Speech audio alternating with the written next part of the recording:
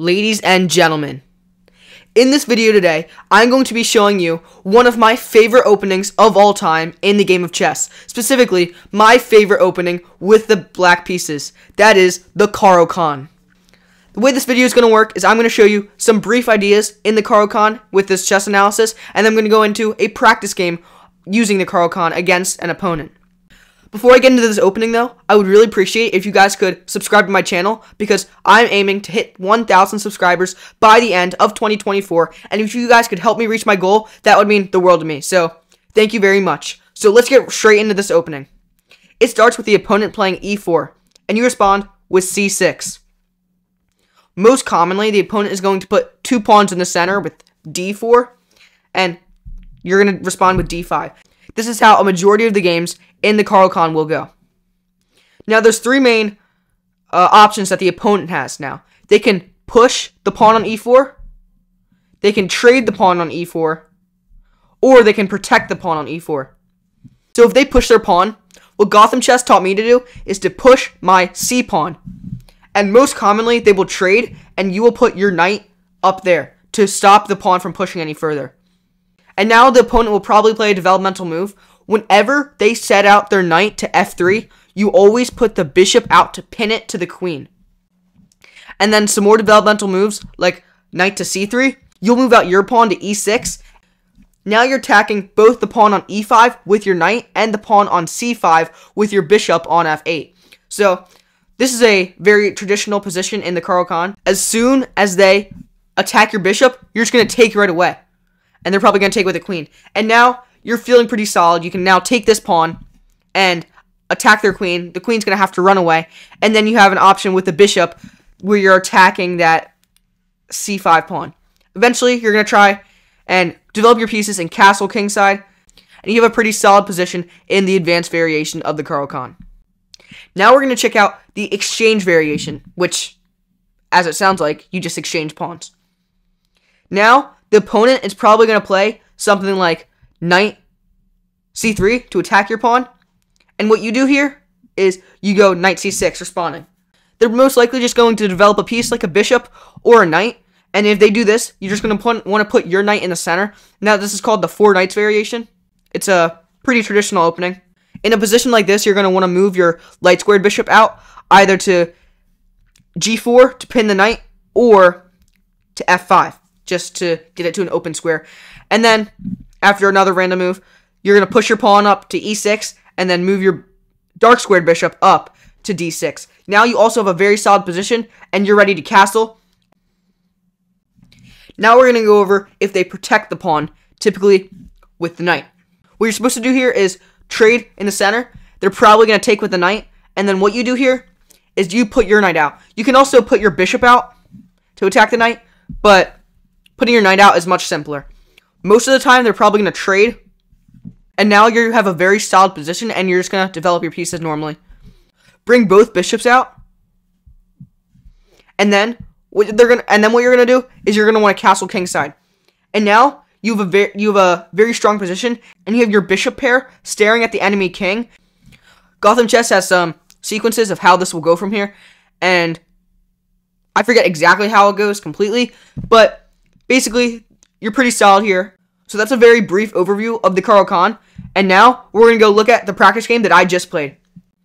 So we're in the game right now, and my opponent in this game actually had 150 elo advantage on me. So I was pretty proud that I was able to win this game against him.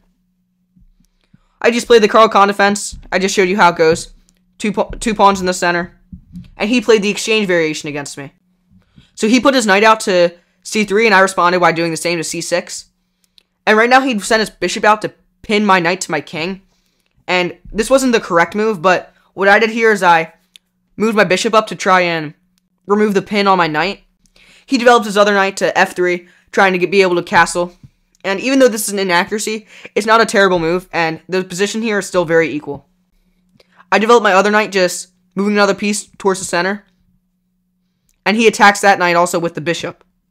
I move my e-pawn up 1 square, so that way I can get a nice position on d6 for my bishop, for my dark squared bishop. He castles, I move my bishop out. He moves his rook over to the semi-open file, and I short castle. This position is very solid for both players. No player has a very distinct advantage, but I do like where my bishops are right now. Both of my bishops are looking at the enemy king, and so I like my position. Even though he's castled, his king isn't too safe. He takes my knight, and so I just trade back with the bishop. Here, he moves his knight up, plunging into my position. I move my queen over onto the same diagonal as the bishop, and so now both pieces are looking at that horse and also to the h-pawn against his king. He takes my knight with his dark squared bishop, and right now what I do here is I take back. Even though now my king is open, I don't exactly hate this position, however, because I can move my king over to h8 and then move my rook over to g8, staring even further at that king, and I will have a huge attack on his king. He moves his knight away, and so I attack it again with the pawn, and he just moves it straight back. And so I just attack it again with an f-pawn, but apparently this is an inaccuracy. I don't really know why. What he should have done here is taken the light squared bishop, and that would have weakened my attack on his king because I wouldn't have had as many pieces staring over in that direction.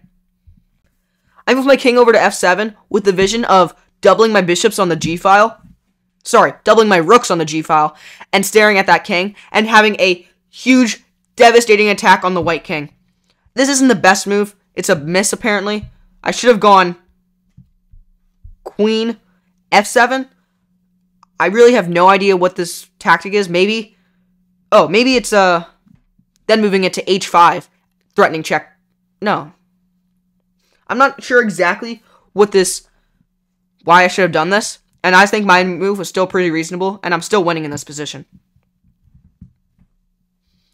So I move my rook over, which is apparently an inaccuracy, but I'm getting ready to double my rooks on the g-file and creating a huge attack. He moves his knight back. I'm not really sure why he does this. This doesn't seem like a very good move. I move my rook up. The computer says it's a pretty average move, but like I've said a few times now, this attack on the white king is going to be devastating. It might not even survive at all. The opponent blocks the g-pawn with his knight. So what I do here is I move my rook over, and now I have 4 pieces staring at that knight.